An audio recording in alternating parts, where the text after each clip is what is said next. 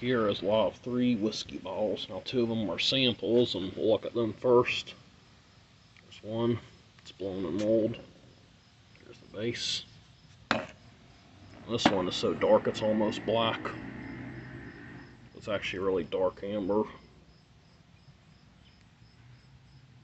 That's a dot base. Yeah, the outside's pretty shiny. It's not really sick or anything.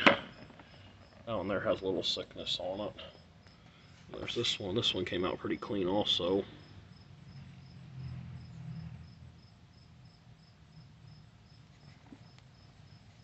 There's some embossing on the base there. Like inside there, I don't know what it says exactly.